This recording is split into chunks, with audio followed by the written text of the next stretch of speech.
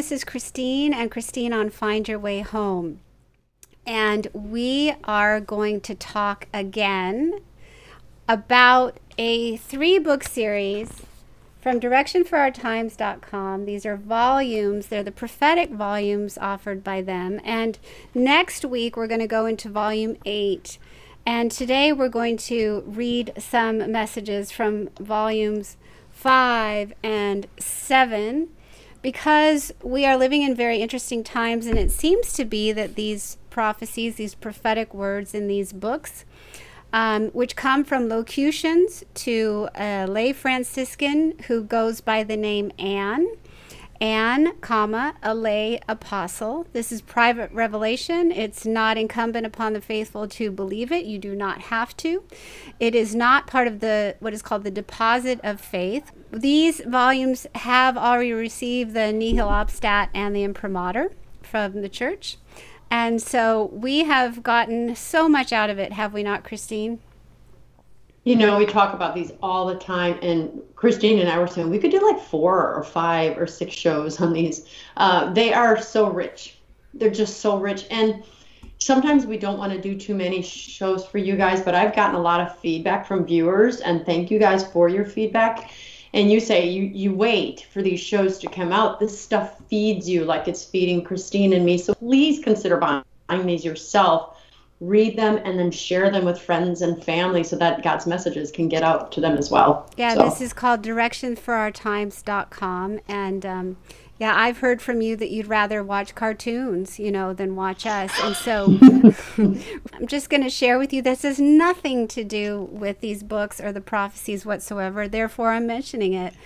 I was thinking, oh my gosh, Jesus, I sometimes grumble against you. You know my heart. You see inside, and that's so wrong. You're not at fault for anything. And I was just feeling the contrition of that and wanting to change. And right when I was thinking this, I, of course, did an illegal thing by looking down at my phone while driving.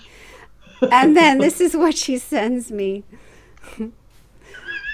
When you invite Jesus into your heart, but then he sees what's inside there, and it's a picture of Jesus looking aghast, a statue of him just over. My daughter was in a staff meeting with like 200 people, and she said it was a Zoom meeting, and she did the same thing. She goes, never look down at your phone when you're in a meeting. She said she literally, and everyone looks at her like, what? She goes, nothing. Nothing. Jesus wants us to laugh. And yes, I often thought, who is your funniest comedian? Somebody you think, how do they come up with that? They're so hysterical. Well, Jesus came up with that first, so he's got to be a stitch. God has to be just hilarious. So, well, actually, in the books we're reading today, I don't know if you have it measured, one of the ones we're going to read today, but one of the saints that spoke to Anne, the lay apostle, said, heaven is fun, and I cannot communicate to you how much fun. Do you remember which saint it was that said that? I have no recollection whatsoever because I'm past 50. It made me happy to hear that word, because we hear serious, we hear joyful, we hear to hear funny. Yes, I love it. Yeah, well, she said fun. She goes, heaven is so much fun. And I thought, that made me happy. So God's got so much great prepared for you guys. Yes, he does. And so we're going to start with volume 7 here. I'm going to read a message because I think this is from St. Therese of the Little Flower. So Anna lay apostle, she gets interlocutions, which means she, in her heart, she hears specific words and writes them down. And all these volumes, many, many volumes, clearly can't come from her or just her imagination. There's something more going on here. So, St. Therese of the Little Flower said on July 5th, 2004, the time of darkness nears, and I think we can all who live with the Spirit of Jesus sense that things are darkening. People cling rebelliously to sinful ways and do not fear God's justice. Some have embraced evil. This world is no longer an appropriate place for God's children, and I think if you're a parent or you're an uncle or aunt, or you have youth in your life and you care for them so much, you realize that you can't hand them a smartphone. You can't have them just go out in the neighborhood and meet everybody, and you can't have them watch TV all the time. You can't, because it's like if you hand your kid a phone, you're literally allowing psychopaths on the other side trying to access them and show them images and change their thoughts and their morals and their behavior. That's literally what is going on in our world. And who in the developed world does not have access to seeing a screen somewhere, to hearing a song somewhere, and by and just large, driving down the road, looking at a billboard, not appropriate, inappropriate, but humanity has been desensitized to the point of saying, oh, that's just the way things are. Well, that's not how Jesus sees it. So she says, it's neither safe nor conducive to the school of holiness that each person must attend to graduate to heaven. So God would like this earth to be a school of holiness. Little souls cannot do this here in your world because they are surrounded literally by the opposite of holiness. I do not wish to tell you about the sins of humanity, because there was sin in my day also. I understand that sin exists and that there will always be those who choose the enemy. What I'm trying to convey to you is that your world has begun to coexist with sin in such a way that few object anymore. You are asleep, children of the world. Where are God's warriors? Too few have taken up God's cause in the past, but many will now in these times. And so, dear brothers and sisters, I feel like I'm a honestly very weak instrument, and you may feel the same way about yourself, but he needs you, he needs us. Whatever you can do, whatever you can pray, however much more you can love.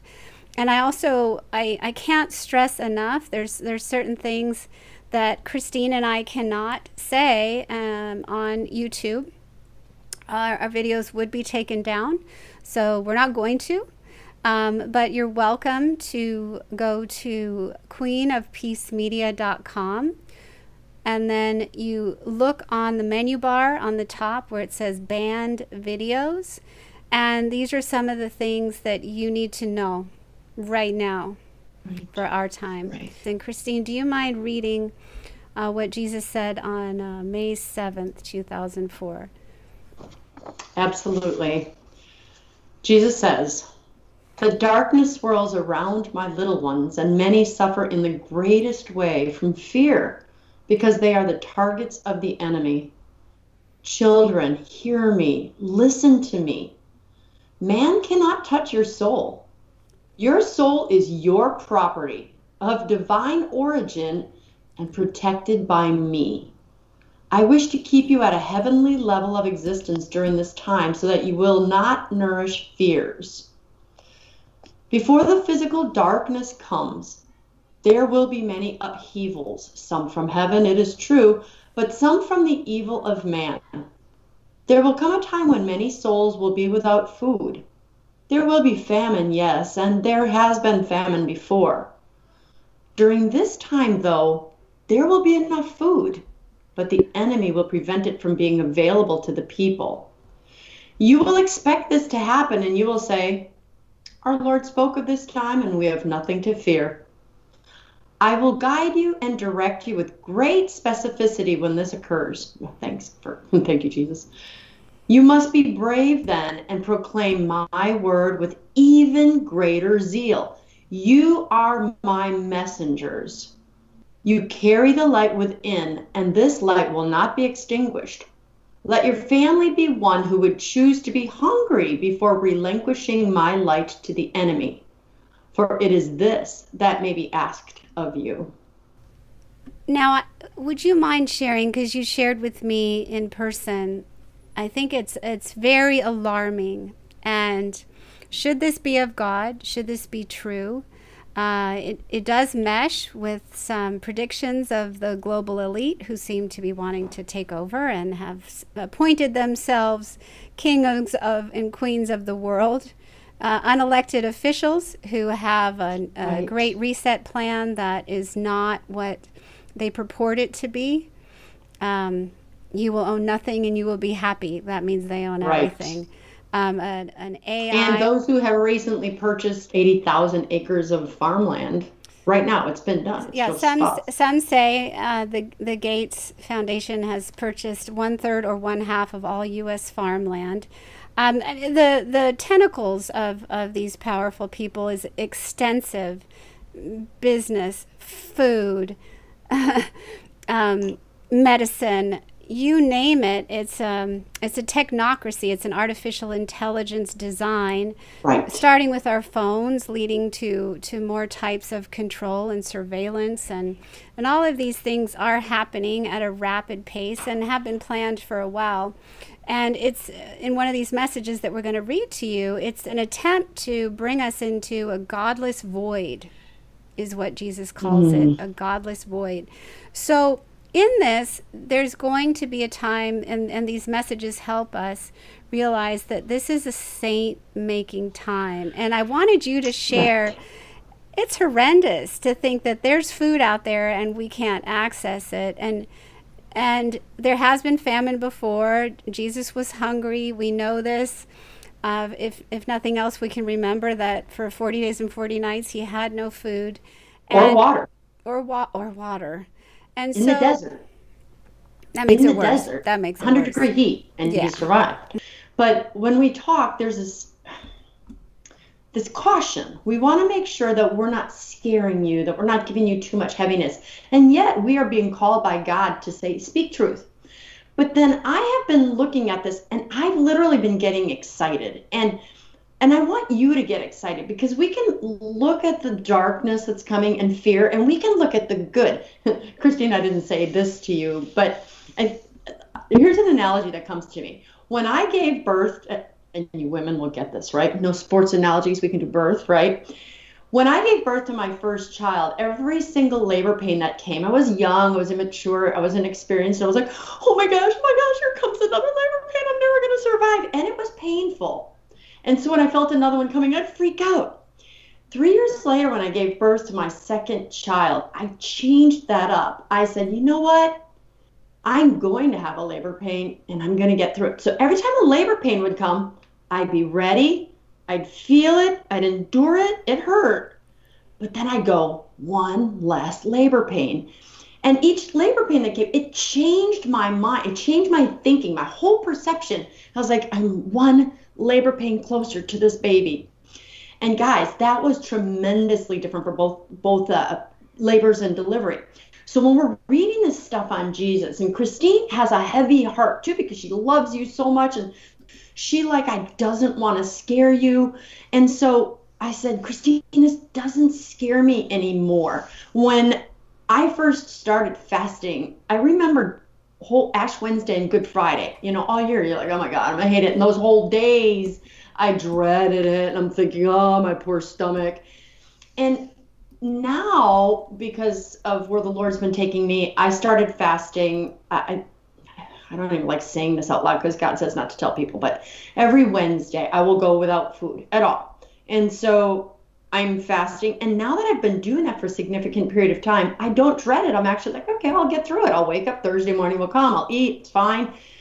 And then I wanted to add fasting to that. So I'm looking at other days of, okay, I can fast in this way or that way. But the point of what this is as you get used to it, you realize God's got this. It still hurts to the degree that you can offer it up, but you manage it because God is asking you to do it. So these messages we're sharing with you are saying, let's not focus on the hard parts, but let's focus on the part that Jesus keeps saying, but don't fear. I got great stuff for you on the other side of that labor pain. One thing you were saying to me that I thought was so powerful was that fasting has helped you go forward without fear, and that you actually, the more the more you entered into the idea of not having food, the more you accepted it.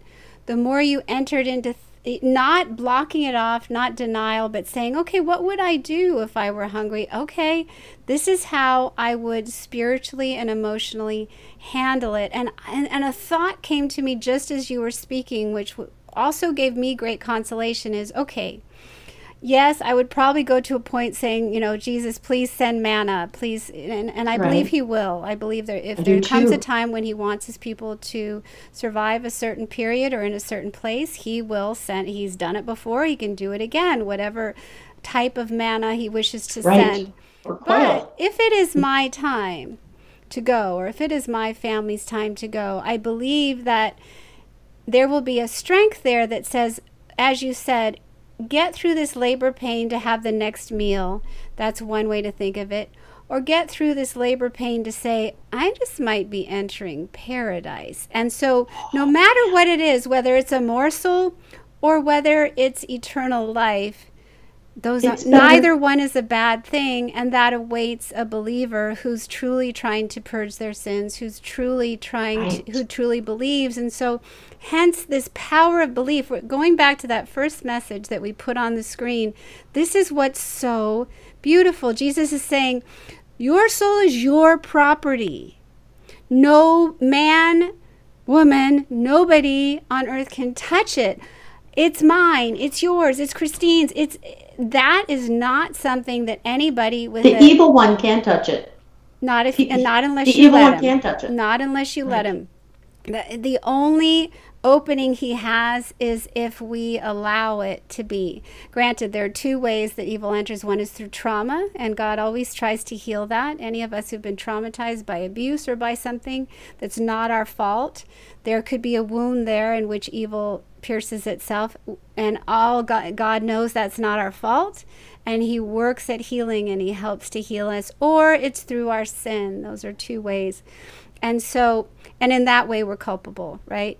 Whatever it is, the healing is something that God is poised and ready and prepared to give us when it comes to our souls. And the complete healing of our souls is heaven. Does it mean that the most holy person on earth looks perfect? No. I personally believe that the holiest people on earth are Down syndrome people. They might not. That's a whole radio show right there. That's a whole radio show. But also going to this second message. Now, look at this. Look at what the Lord says. He's preparing us. He says, our Lord spoke of this time, and we have nothing to fear, right? Nothing to fear. Right. That there's peace even in that. And then he says, I will guide, and he allegedly says, of course, we're not claiming to know that this is God. We happen to personally believe it is. You can believe or deny it, whatever you wish. You're free to accept or reject.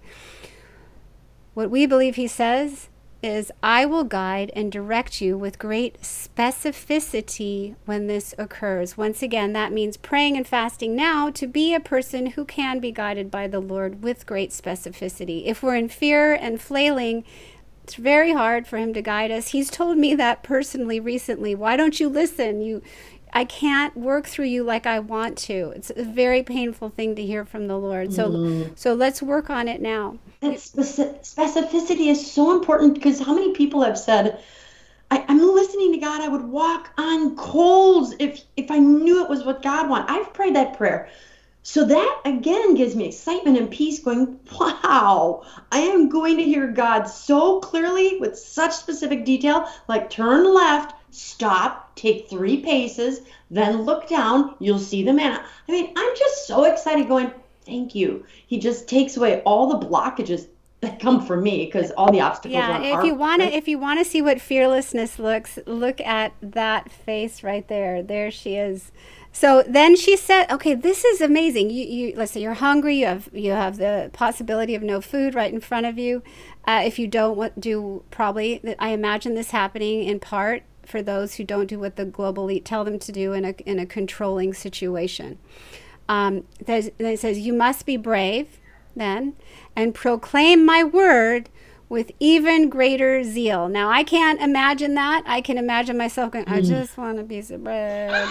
I And just want a I have it. cookie. I have a headache. And I gave up cookies 10 years ago, so that'll be in heaven. And Dove chocolate bars, but Cheese that's it. stick? Can I have a cheese I stick? digressed. Yeah, mozzarella. I mean, I don't know what I'll be thinking. Probably more along those lines. He's saying, no, what I really require of you, and I'm asking of you, is to proclaim my word with greater zeal. Yes. Wow.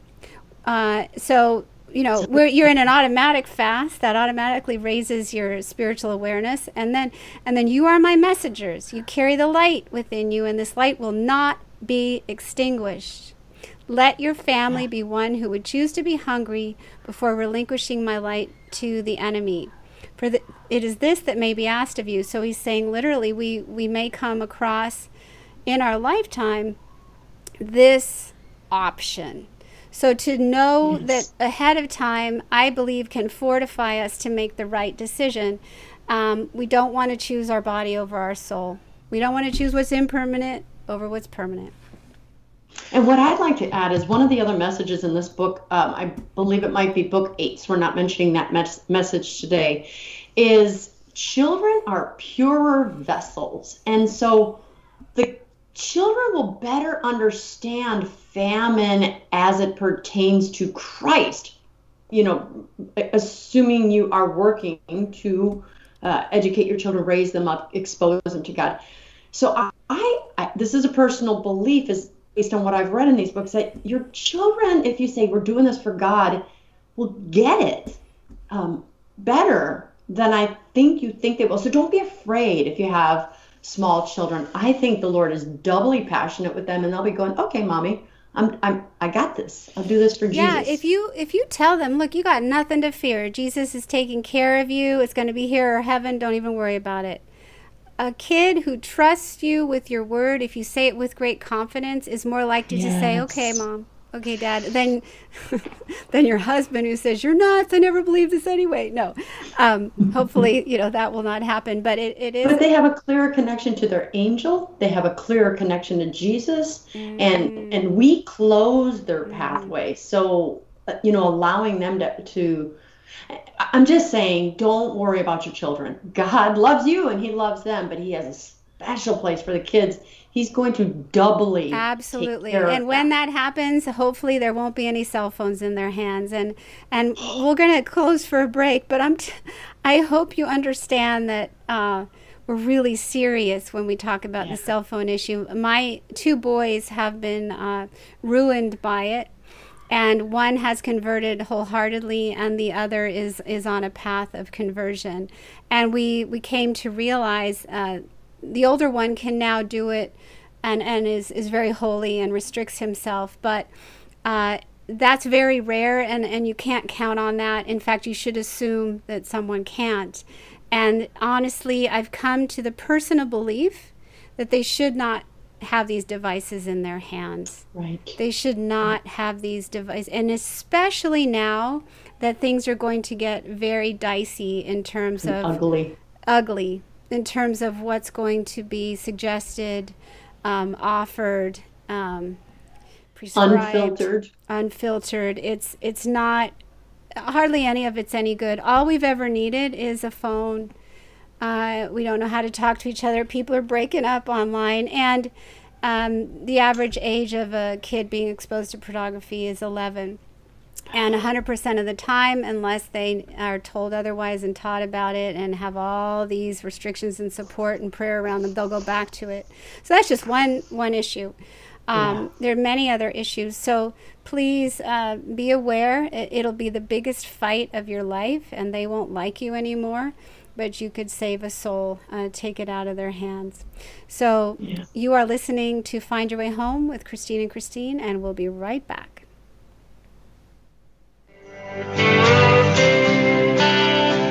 We are now returning to Find Your Way Home with Christine Watkins and Christine Bacon.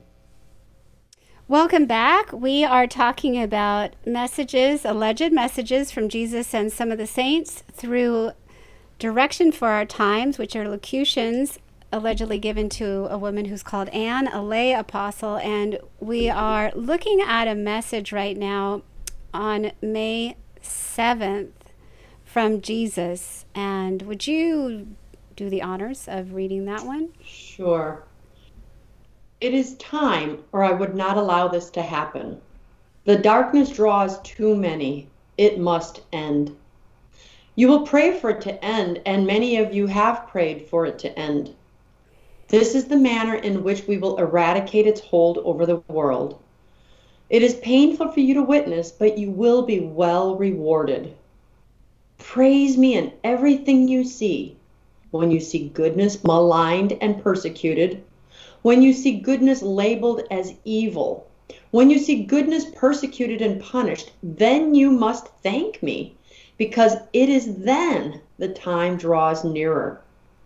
You have been chosen to witness these times. Do not wish yourself anywhere else, because I have selected you carefully. All is well. Your God assures you all is well. Oh, gives me great peace. You're so wonderful. I think this is a beautiful message of challenge, no?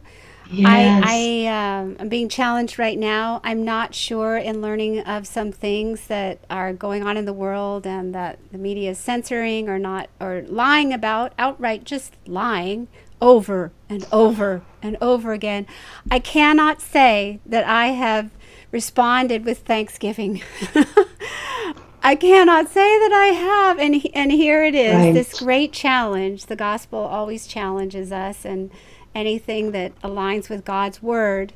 This aligns with the scripture, Philippians 4, rejoice. Again, I say rejoice. Joyce. For this is God's will for you in Christ Jesus. And praise him in everything. Praise him in everything you see. What a fantastic way to suck it to Satan and give glory to God.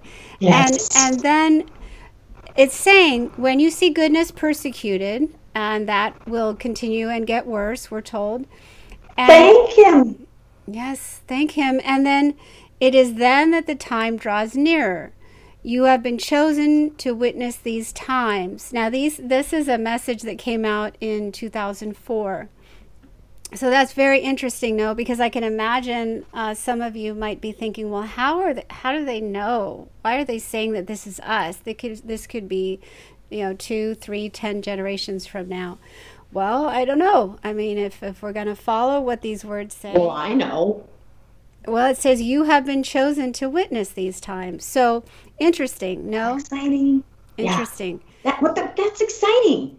It's like saying, I picked you. I commend you. You're special. This is a tough time, and you are made for this. And that's exciting. To say, like, me? You picked me? And he's saying, yeah, because I believe in you. Every single one of you watching this, I'll say this, read my lips, right? Jesus picked you with whatever skills you have, whatever talents you have, whatever weaknesses and flaws you have. He gave you the heart you have because he knew you could handle it. So he picked you. So praise God. Yeah, I think I'm called to reiterate what she's saying. He decided that you should be born into this time, and you may feel ill-equipped. You may feel like you were born into the wrong family, adopted by the wrong family, the wrong person, the wrong time, that everything is wrong. And I think that that's a spirit that we're all being attacked by, to say that you're wrong, the times are wrong, things are not right. If only you lived somewhere else, if only you had a or different to be life. Scared. Yes, Be scared. to What do be we scared see? and be terrified, right? It's the only message on TV. Be scared. You Oh. could be one of those that gets the virus. Be scared. You scared. could. Be scared. You might need 2 doses. You might need 3. Be scared. And you're going to have Don't to... be your grandma. Right? Be scared. Things start letting up. The messages of fear ramp up. No, yes, Don't it's listen. not... it's not going to let up, folks. It's not going to come to a time where the media will say, let's provide the good news. No, it's not going to be like that. And so another reason, turn off the TV, get rid of the smartphone, love one another. And so think about the fact that you've been chosen, specific gifts you have, specific people will be put in your path. The people who are put in our paths, our people we're called to love, even if they're difficult to love, the ones who disagree, the ones who don't even like you. Everything is for a reason and a purpose each day. And, it's a little bit daunting to think about, but we're going to be shown either in something called an illumination of conscience or at the end of our lives, all those times we just disregarded somebody or walked by them on the subway or thought, I don't care for that person anymore. Each person, even if they're seemingly unlovable, is someone we're called to love, is someone we're called to pray or speak into the life of Christ. And so this is something to revive within ourselves. And Jesus is basically saying through one of these messages, yeah, you can do this when you're hungry. Yeah, you can do this when you're persecuted. Yeah, you can do this when you see the world falling apart.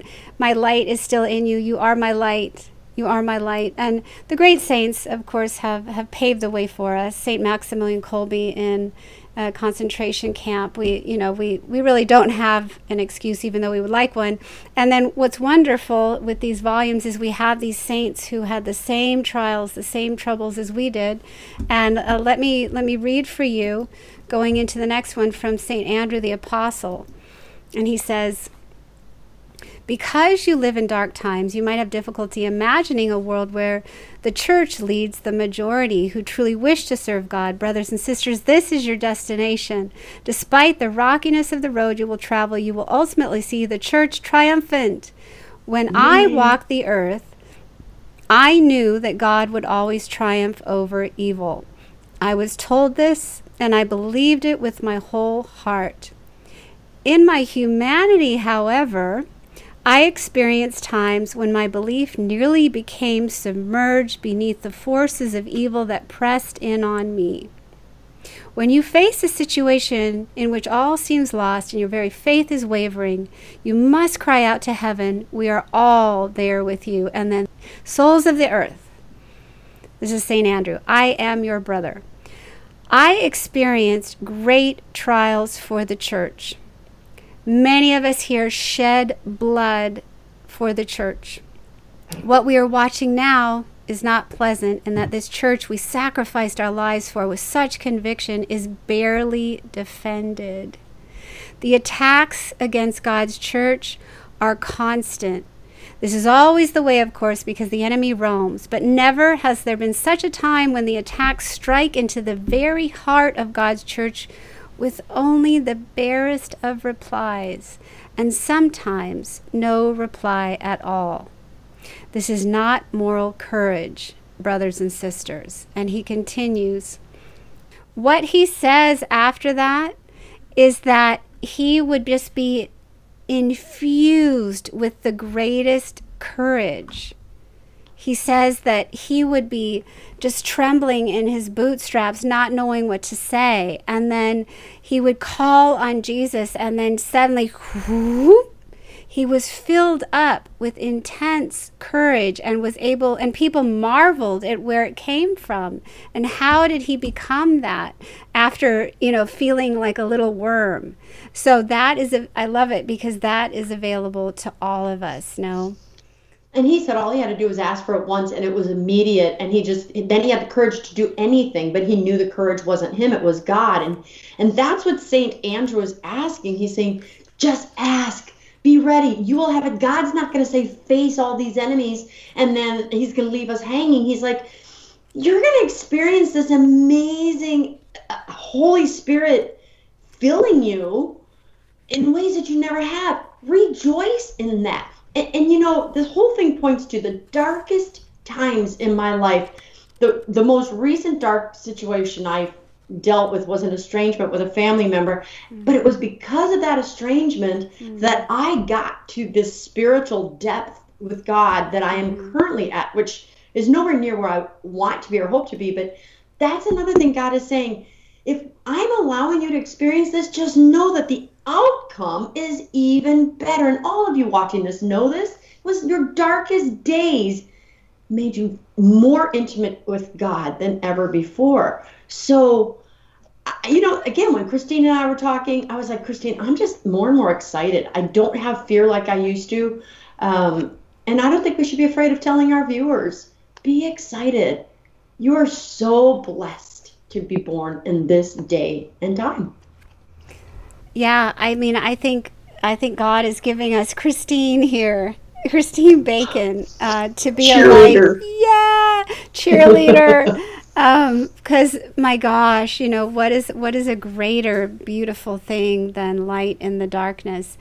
And I know, and I feel consoled by these messages because it's alerting us to some of the things that are on the way. And one of the things that Jesus is alerting us to is that there are going to come, and they can be lessened, but they can't be averted. And this is another Right. thing that you're going to see Christine Bacon cheer on. Sorry. And you're going to be like, is she just a little Is she a cuckoo? nutcase? The chastisements, woohoo! We've been looking forward to those. Those are in officially church-approved apparitions of Our Lady. For instance, in Akita, Japan, she said some really shocking things. She said that fire will come to earth and descend, and the living will envy the dead. Oh my gosh, are we not looking forward to that one? You know why, Christine? I'm not looking at the labor pain anymore. I'm looking at what's coming after. And it So says in the beautiful. Bible, fix your eyes upon what is good, what is pure, what is holy. Fix your Amen. eyes upon these things. Like Amen. Peter looked at the water, he sunk. When he kept his eyes on Jesus, he walked on water. He is not God. He is not spirit. Peter is Yes. a real Yes. dude with flesh like us. And he walked Yes. on water because he kept his eyes fixed on Christ. That's why I'm getting excited. It's like something snapped in me going, I'm Yeah. done worrying. Satan isn't going to have me. I'm Yeah. done.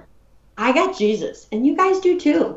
I love Don't look it. at the labor pain. Look at the baby. Yes. Okay. God is only sending them to save the most souls that He can. We've pushed Him into this. He would never do it otherwise. It's like a parent saying, I told you not to put your hand in the light socket, and now I actually have to smash the light socket because you Yeah. didn't let me do it through a means of gentle mercy. You made me have to actually crush the light socket so that you wouldn't touch it. So I just made that up, but I think that's a decent analogy. Your hand is going to And blister. I'm not And I gonna have I'm to not wipe gonna this. allow you to hurt yourself, and I'm not gonna allow you to hurt others anymore. I want your soul in heaven with me. right. And even if that means that I have to allow your body to not keep doing what it's doing, which is sinning, if I have to just stop that, I will stop it because I need you to be with me for an eternity. And one of the things that He's very, very stern about that we're really not listening to, especially with the way things have moved in the U.S. I'm very sorry to say.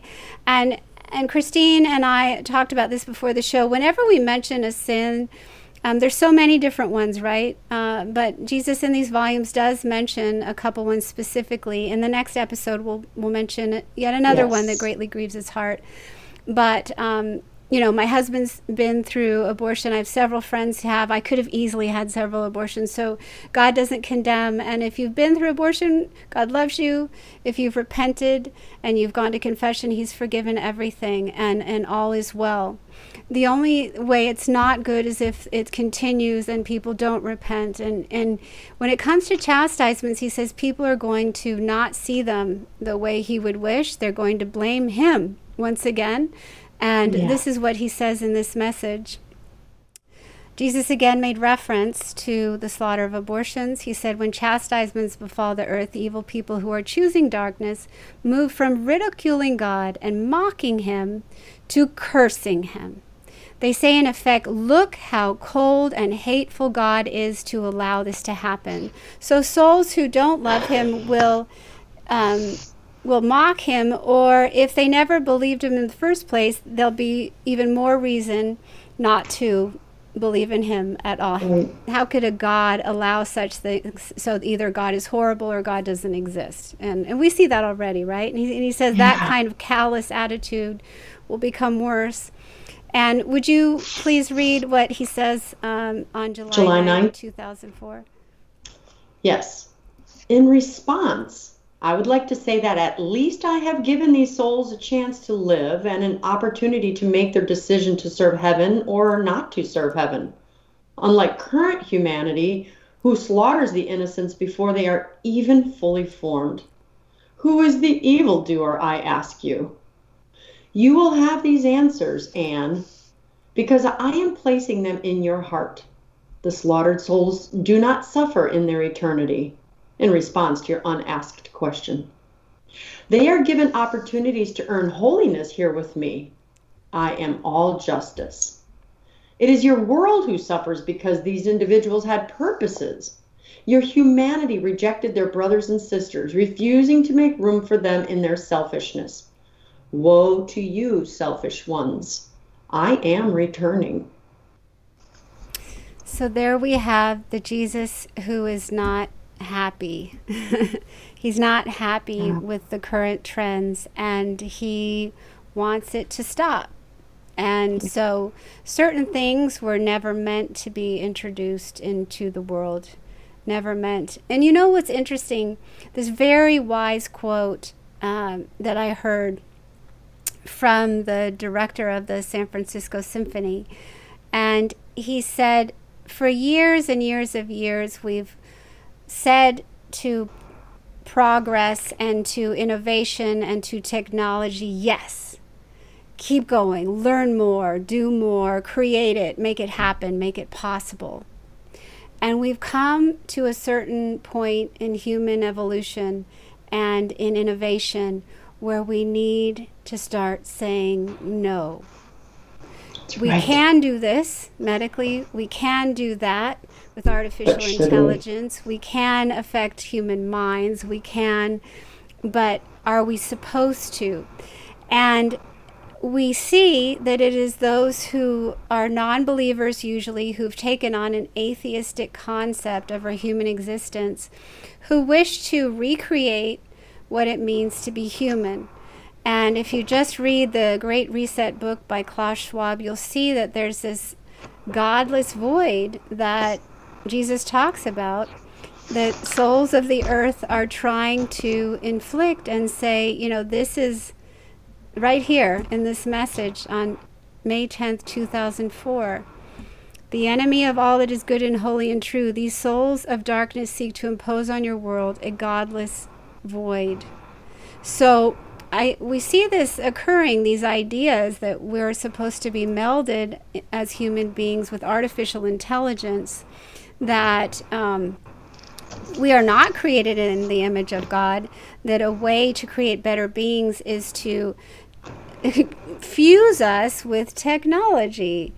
And that is not God's will, and that is not God's plan. And the idea is to make us excited about this, excited about the innovations and the possibilities, and uploading a video game in 16 seconds as opposed to 18 seconds is somehow going to be a fantastic achievement.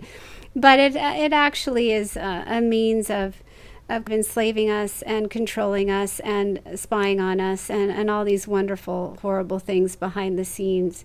It's not about love. It's not about freedom. It's not about the autonomous individual being able to create their own destiny through following God's will.